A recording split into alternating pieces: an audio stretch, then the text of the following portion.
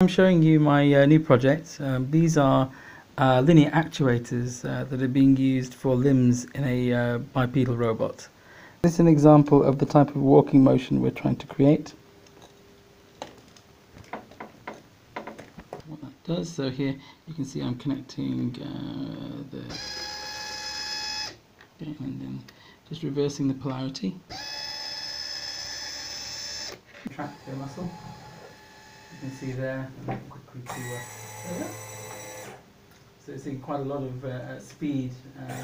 It's onto the ground. It's probably easy to see how it would balance, and the plan would be to, hopefully you can see, created a second universal joint at the top, which allows movement in two planes.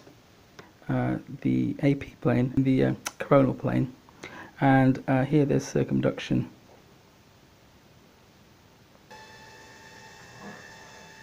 So you can see that, and what I've done, you can.